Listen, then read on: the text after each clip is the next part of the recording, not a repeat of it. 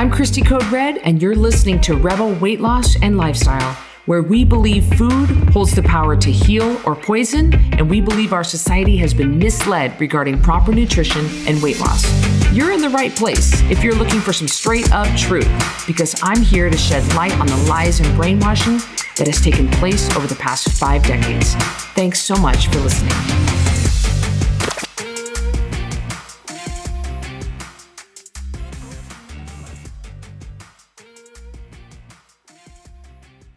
Guys, welcome back to Rebel Weight Loss and Lifestyle. I am Cristy Code Red, your host or hostess. I don't know which one it's like, host or hostess. I don't know. It's like the hostess with the mostest for sure. And I'm so excited that you are joining me. I am joining you with a guest today with Marley Baird. And Marley, I will have you introduce yourself in a second. Let me say thank you guys all so very much. The podcast is ranked so high right now, and that is 100% because of you. Don't think for 1 second that I don't take that lightly. I absolutely do. And as you all know, we always start off with me shouting out those of you who took the time to go and rate and review this podcast. I have never rated and reviewed a podcast, and I know that there are a lot of you that did it for the first time. So let me just read a couple, and then we're going to get to this awesome interview I have with Marley, which is not what you think. People are like, what? Okay, let me read that. Let me read this, and then I'll come back to it. Okay, I have somebody who did 5 stars. Cristy doesn't pull any punches. This is from SBEBS. I don't got 01. I don't even know how to pronounce. But I said I'd shout you out. So I'm telling you SBEB SBEBS 01. Since learning of Cristy Code Red and the Code Red lifestyle, I finally have hope again and that I can be happy and healthy with a normal weight. So far, I'm down 20 with 120 to go. These podcasts inform, entertain, and encourage me to keep going each day. You will not regret downloading and sharing these gems. Thank you so much, SBEBS 01. Katie Huber. Katie, am I saying it right? Huber, Huber. I know who you are, and thank you. And I just hope I'm not butchering that last name. 5 stars. This podcast is epic. Love each and every episode. I told tons of my friends and family about this podcast, and I will keep spreading the word. Code Red is life-changing. Thank you, Katie. You have done so well. And at the time of this recording, you are knocking on the door of goal weight. You're going to get there. You're going to stay there. I'm so excited, which is good that you're listening to this podcast about Marley, because it's very pertinent to what you need to learn, Katie. And then our final one is love this podcast, 5 stars. I think it's Sarah, but the S is an ampersand. And it says, I really enjoy these podcasts. I listened to all of them before I signed up for the May challenge to see if Code Red was something I even wanted to do. See, that's what I'm talking about, you guys. I'm glad these podcasts are here for when the challenge is over so that I can still learn on my journey. And we have so many resources for you. The YouTube channel, the podcast, the Instagram lives every morning. My Instagram is awesome at Cristy Code Red. There is the book. There is the audiobook. Guys, I've written 4 books. So you got to get a hold, the challenges, the custom program, the accountability, so many ways for you to stay connected. You don't have any excuses. Speaking of YouTube, Marley, would you please, thank you for coming on here. Of course. Would you please introduce yourself to the rebels? Marley's a rebel herself, and tell us what you do and how you and I work together and how we became friends and everything, and what your connection to Code Red is. Yeah, so I am a YouTube and video marketer, and if you are not subscribed to Cristy Code Red's channel right now, please get over there and go subscribe to the channel, because all of those videos are videos that we work so hard on putting out there and spreading to the world. So even if you are subscribed, like any support that you can give, like, comment, subscribe to the channel, share those videos, because that's going to spread the message of Code Red and help other people become rebels and take their life back. So that's what I do with my clients, is I help them to build their YouTube channels and spread their message to the world. And so Cristy and I met just over a year ago, and you tell this story better, but you quickly got me on Code Red. I did. And, I got to tell you, I want to tell that story, but Marley, you and Wayne is her husband. You guys are getting super busy, I wouldn't say super busy, but because I don't like that word busy, but you you're getting the demand is so high for your service that you are starting to restructure, like, how can we help people at their level and more people? Yeah, and spread their message to the world, no matter what that is, whether they're like a local plumber who really cares about what they do. Like, we work with businesses, no matter what level, to spread their message and make their content impactful and profitable. I love it. And so I started working with Mar about a year ago, and I hired her company to video and will produce, not just produce. You guys, there's so much that goes on. Can I just say, holy moly, there's always more going on behind the scenes of anything that's going on, and there's so much that goes on. It goes on behind the scenes to put together those beautiful professional YouTube videos. And then my promo videos that you see, Marley does all that. And so I hired Marley's company to come in and do that. And part of what they do is they come in and they film, and then I read the script. They write all the scripts. It's really so mindless for me. It's so great. It's easy for me. And when I met Marley for the first time, she was standing in my other house. And I said to her, after we had gotten to know each other, and a lot of you guys are not going to be surprised when you hear me say this because I'm pretty bold and direct, but I knew I could say it to Marley. And I said, hey, Mar, are you happy with your weight and your shape and like what you're, and she said, oh, and she's so nice. Like, if you guys know Marley, she's always so nice. She doesn't say anything negative about anybody. And she's always just so happy and bubbly, even if she doesn't feel like it, you can't tell. And she was just like, oh, I could probably, she kind of blew it off. And I said, well, how much do you weigh? And she said, I just don't know. And I said, well, run into my spare bathroom and come back out and weigh yourself and come back out. So she did. And I'm just going to tell you guys how much she weighed, because I don't think Marley, she weighed 136. And now Marley is not of tall stature. She's not the tallest person on the planet. Nope. So that was too much for her. And again, guys, when you're choosing your goal weight, you got to take a lot of things into consideration. And so I said, yeah, okay, are you happy with that? And she said, no, not really. And so I go, all right, well, would you like to try Code Red? And so she agreed to try it. She lost 20 pounds. She got down to 116, 115, kind of hovered around there. We're bouncing around. We're kind of playing with the numbers, making sure. But she lost 20 pounds. And that was a huge amount for Marley. So I've always said, well, first of all, tell us a little bit about the weight loss part, because man, you and Wayne travel like you're traveling every week. You're hardly ever home for your company, and you stayed Code Red through the holidays, through traveling, through everything. Yeah, even on vacation, we went to Mexico, and I remember because of course we're friends and we talk business all the time. So you were just like, how is it? What's your weight? And also I always make this joke, like, I know Cristy loves me when she asks me how much I weigh and how my bowel movements were. So I'd be like on vacation. She'd be like, I know you just traveled. How's your poop? But yeah, so we travel all the time. And I even found that because of the travel, it made me more conscious of my decisions. So if I know I'm getting on a plane and I know, okay, well, the flight's going to be 5 hours, like I pack my snacks. Or if I am stuck somewhere that I don't have food with, I shouldn't have said snacks. You know what I mean? I have my food, my meals prepped. And if I am going to be stuck somewhere, I look for the options that I know fit Code Red. So like Starbucks, I can get their egg bites, or if I need to grab a sandwich, I eat the middle. Like, it just made me conscious of what's the decision that I can make that still fits this and is still enjoyable for me. I don't feel like I'm holding back or that I'm lacking good food.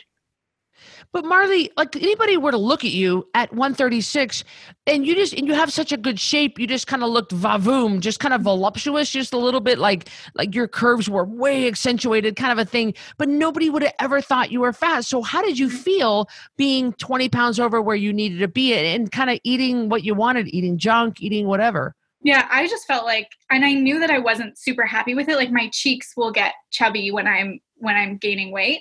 And so I didn't love it. And like, even in pictures, I'd look at them and go, it's not what I'm not happy there, but this is just who I am now. Like, I just settled for it. Cause I thought, well, dieting and exercise, like it's a lot of work for me. And I know you got to pick your heart. I learned that from you, but I was just like, I guess that's not the effort that I can put in right now, maybe in the future.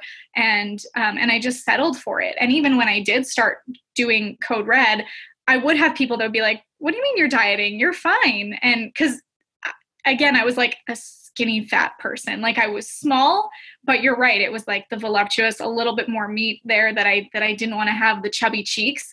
And now when I look at the before and after and I show people, they're like, oh yeah, oh, good for you. Yeah, totally. And Marley, you actually had a personal trainer, and guys, let me just preface this by saying I am not against personal trainers. I spent 15 years of my career as a personal trainer, and one of the top in the United States. So I'm all for personal trainers, but that is not a way to address your weight problem. But you didn't know that back then, right? Yeah. And so I would do the gym like 4 or 5 days a week. And then I would count my macros. But even with macros, like I could still fit Doritos in there. And I had a personal trainer for over a year, and the scale moved maybe like 3 to 4 pounds fluctuating. Man, that is so frustrating. So Marley finally got a custom program, and she just dove right in. You know, guys, just a reminder, you can always start with the challenge. You can always go to the 10-pound takedown challenge. In fact, we suggest that you start with the challenge. We would rather see you begin with the challenge. But Marley was like, her mind was made up. That's what impressed me so much about you. You clicked. You didn't even waver. Your mind was made up, and you were like, I'm doing this. Mm-hmm. Yeah, it was a decision. Like I did do the challenge before, and that's how I started to learn. It was like my gateway drug into the custom program. So I learned how it worked, but even I knew that I wanted to get serious about it. So I was like, okay, I'm going to invest. I'm going to invest financially, emotionally, physically. And so the financial investment at first was like, hey, this is a lot. I have to succeed at this. I'm going to use this 90 days, so the length of the custom program, to succeed at this. And I'm going to hold myself accountable because I'm not going to fail myself. I'm going to commit to this. I've paid the money. And I also wanted to make you proud and make myself proud, because if I fluctuate on that, or I give myself a break, like I'm the one who's not going to be happy. I'm the one who's going to go, I invested that money and invested that time. Even what I love about Code Red is you see the results very quickly. And then that keeps the momentum going. Because I'm like, if I lost this much in 10 days, what will I lose in 20, in 30, in 3 months? So that also makes me feel like I don't want to cheat. I see the results that are coming. And now, like after you're on it for so long, you're just like, this is my lifestyle now. It's not a diet. Yeah, totally. Now, Wayne, your husband, super, super nice guy. At the time you started this, he just wasn't at a point where he really wanted to change what he was eating. So he was eating what he wanted and drinking what he wanted. And so although he loves you and he supports you and he was like, go Marley, go, he still was not, you guys were not eating the same thing. So how difficult was that to be Code Red and have your spouse not really be Code Red? Yeah, it was okay. I mean, there's definitely times where he would be eating something that I'd be like, oh, ice cream, Doritos. And if I just got a smell of it, that would be good enough for me. So sometimes it would be like, let me smell that. And then he'd go away.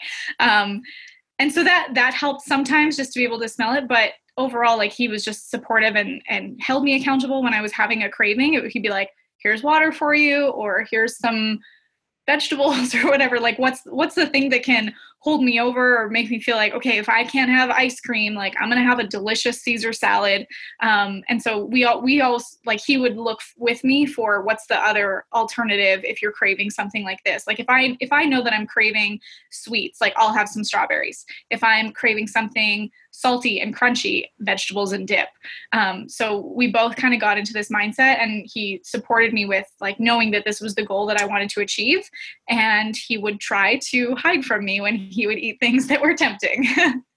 And Miles does the same thing. I find things in his office that are like crammed in nooks and crannies that he doesn't bring up to the main part of our house. And I'm very thankful for that. So, and I know. So I saw you for the first time after you had lost the weight at FHL in 2019, in February of 2019. And when I couldn't believe my eyes. So did that it all embarrass you when I was like, oh my gosh, I flipped out, you guys. I was touching her. I was like, I was just getting pat down, and I was just, and I know other people have reacted that way because it was such a drastic change. So 20 pounds on you really looked like a lot, as opposed to maybe someone else that it's just, we all have different shapes and stuff. Does it embarrass you when when other people do that to you? No, I feel like that's what we do this for. Of course, it's more for ourselves, but when other people notice it and they celebrate us, like that makes it so worth it to be acknowledged for that. It's an accomplishment. So yeah, when Cristy comes up and she's like feeling you up and like, oh my God, like that's the celebration that you really want. And I think like, I want to celebrate that myself. I think everyone who's making this kind of lifestyle change should celebrate those small wins and not just like, okay, now at 10 pounds, now at 20 pounds, now I can celebrate. It's kind of like how when you, like, if you don't see a child for a while and they have a growth spurt, you're like, whoa, you're so big. But if you see it day to day, you forget to celebrate that growth. So it was so rewarding to see you for the first time, because we would talk frequently and you'd ask how things are going and I could tell you, here's what this is. And I would take my measurements too, just out of curiosity of like, how much has my waist slimmed down? And I would share those things with you. But then to see you and be like, wow, or sometimes you would take screenshots of my Instagram stories and be like, Marley, look at your cheeks. Like, and that's so rewarding to be acknowledged. I remember that now. You brought that. Oh my gosh, I did do that. I was like, look how your face looks so different. So guys, here we are almost a year later. And here we are. Marley has been in this lifestyle. And this is why I wanted to have her back on the podcast. The last time I had her on the podcast, we talked about kind of what we just got done talking about was a recap of what we've already talked about on the last podcast. But because anybody can lose weight. Anybody can lose weight on the lemon and cayenne pepper diet. Anybody can lose the weight. But can you keep it off? Did Marley keep it off? And how does she feel almost a year later? So Marley, tell us, people are dying to hear. Yeah. So we ended at 116. And also to preface this, when I got my custom program, and I think you fill out a questionnaire and I was like, I think I want to lose like 10 pounds. Like I'd be happy at 125. So I went from 136 thinking 125 will be great. And you're like, no, Marley, you can do better than that. And for your height and everything, you should be 115, which I was like, whoa, are you serious? I haven't been 115 since I was in high school. Like I never imagined that for myself, but I hit 125 easy. So I'm happy that you pushed me to go further. And so we ended at 116. And then now I've been hovering around 120 and that's comfortable. And I'd still like, I have a big event coming up later this year that I'm going to keep pushing towards that 116. I'd like to get back there and sustain that. And it's just, now it's been a lifestyle that, I mean, you talk about reintroducing other foods, like you can have different fruit, not to like go off the deep end and start eating Doritos and ice cream again. But, you know, there are times where I can have little things and sometimes I'll choose that, but still choose the healthier option. So if I have friends that are eating cheesecake, I'll have the strawberry fruit bowl, something like that. And it's been, I don't want to say easy because it's always a choice. It's a decision, but compared to other things that I've tried, this is sustainable. It's enjoyable. And I'm fulfilled with everything that I get to eat and still enjoy. But how do you navigate that everybody has this question? They want to know, well, how do you, because you do go to a lot of events, a lot of get-togethers, a lot of dinners with friends, a lot of parties, and you don't have a whole lot of alone time. And how do you navigate the fact that everybody is having this junk? Well, okay, I shouldn't call it junk. It's not all, but this other, you know, they've made other choices with this real high sugar foods or just chemical laden crap that with high inflammatory. How do you navigate all that? Do you just kind of pick and choose, like when was, like maybe once a week, or when was the last time I had something? Like, how do you navigate it? I kind of just go by how I feel. So like I still weigh myself every morning and I check, like, am I going off the deep end here? Did I make a decision yesterday that gave me a consequence that I have to deal with today? And that's what I think about is, what are the consequences if I eat this? And will I be proud of myself? Because yeah, absolutely. When I'm out with friends, maybe there's some M&Ms sitting around and I'll eat a couple. And like, then I have to be the one that will suffer those consequences, whether it's like a physical, I feel sick, or if it's I'm up on the scale tomorrow. And I don't want to be the kind of person that I did all this work, that I lost all the weight with my custom program and then just went all the way back and beyond what I was before. I would not feel good about myself. So I do weigh myself every day. And if I like, because I'm happy at 120. And if I get to like 122, 123, I'm like, bad Marley, let's go, like get serious. And I make that decision, like we make that line in the sand. But right, I'm not perfect, especially when I am traveling and there's a lot of social stuff. I do my best and I make the decisions. And there are times where maybe I will indulge a little bit, but that's not something that I shouldn't even say that. Like, I don't want to recommend it. But if I do have a bite of something that isn't code red, I'm the one who feels the consequences, no one else. Mm. and no one else would even notice, and except for just you. Your stomach would hurt, your headache would come back, you would not sleep as well, that kind of thing. Being that I have a lot of people that travel, not nearly as much as you travel more than anybody I've ever seen. I mean, it's every week, and it's sometimes it's every couple of days. You flew to Minneapolis, you came right back to Boise, then you is it. What would you say to people who are always so afraid of traveling while they're trying to maintain even trying to lose weight or trying to maintain a healthy weight? Mm-hmm. Well, there's this wise woman named Cristy Code Red who says, pick your heart.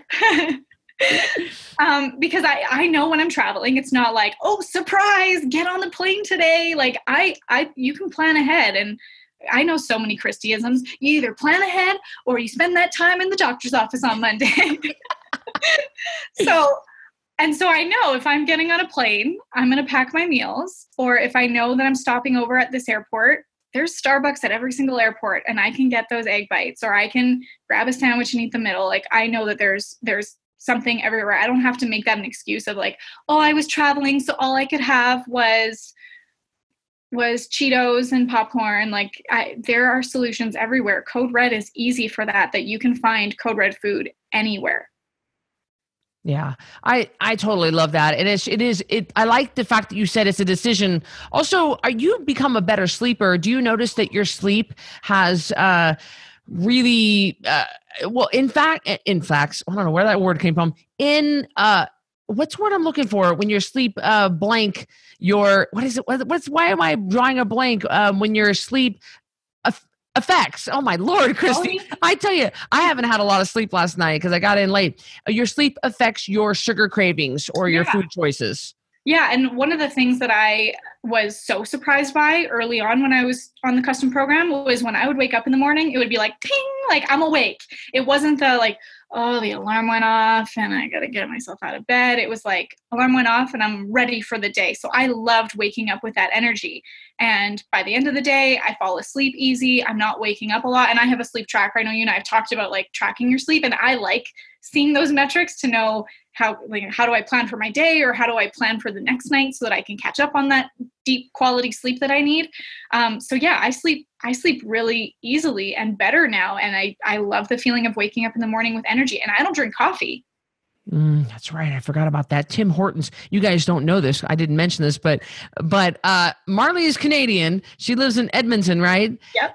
And Tim Hortons is huge out there. It's like our Starbucks, right? It's like your Starbucks. It's, so anyway, they have really, really good and very strong coffee. But do you notice when you don't get a lot of sleep that you have the tendency to lean towards poor choices the next day?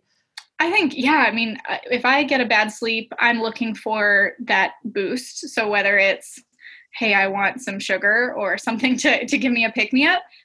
But luckily, I've been pretty good. The only time that I feel like my sleep is affected is if I have a super early morning flight.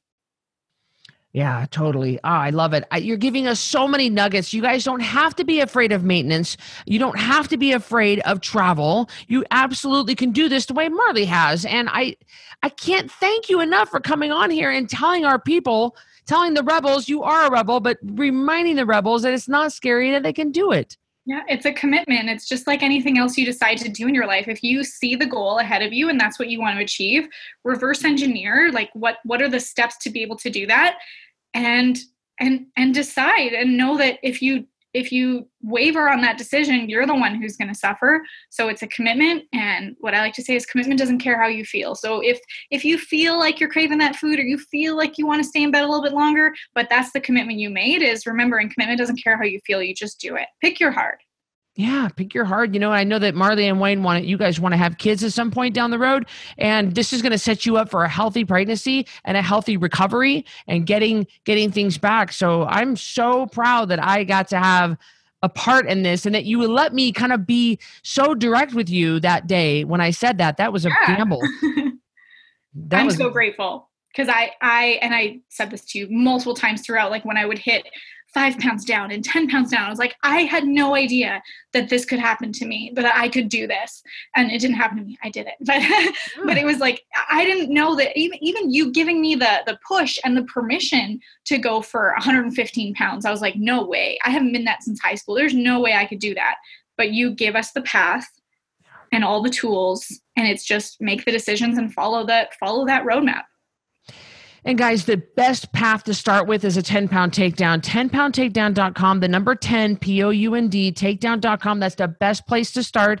That's going to be that's going to be the best way for the least amount of investment to dip your toe into the lifestyle and just see if it's right for you. See if I'm right for you. I mean, if you're listening to this podcast, you have a pretty good idea what kind of personality I have. And let me tell you, I am going to come down on you hard. I do expect compliance. I mean, I expect compliance from Marley every time. I don't want her getting above 120. I don't care what she says. I don't want it, so I'm going to be hard on her when I box her and say, hey, what's going on? Where are you at? When I can see on Instagram, Marley, that you've been around a lot of places, that's when I usually like, ooh, man, she's really, really staying super productive and super busy. I'm going to check in with her and make sure she's all right, but guys, 10poundtakedown.com is the place to start. If not, if you want to jump to the front of the line, you can get a custom program, but I'd really rather you go do this first. And that way, if you're going to be ready for it and committed like Marley, then you can keep your weight off for a long term like she did. Marley, one last final word. Anything you want to say to the rebels?